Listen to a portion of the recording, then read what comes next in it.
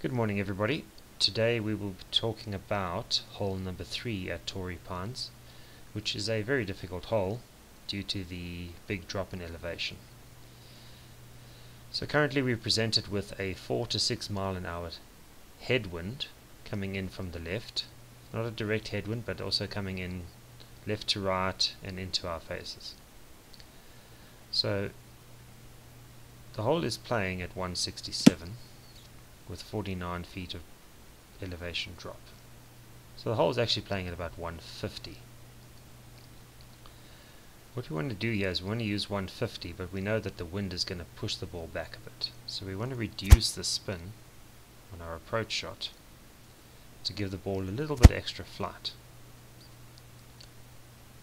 What we're planning to do is to aim the ball, land the ball in this region over here, and hopefully get a few yards of roll towards the pin,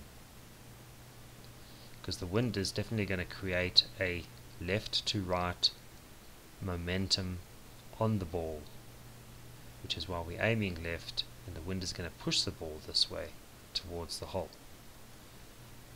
Last thing we need to do is try to hit the ding, very close to the ding, and as you can see immediately I've got a heartbeat.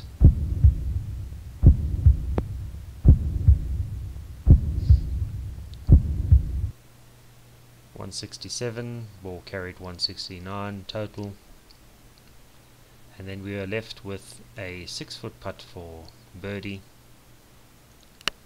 So we'll have a look at the green.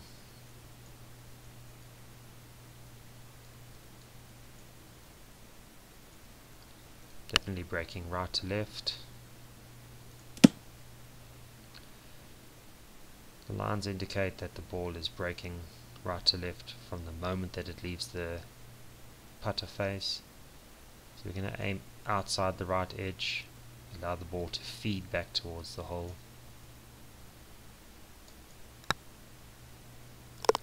Easy birdie.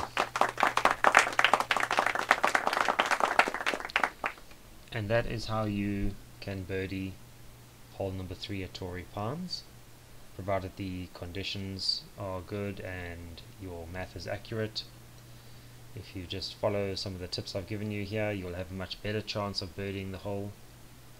And yeah, I hope you've enjoyed the audio guide. Please like and subscribe, and I'll see you next time.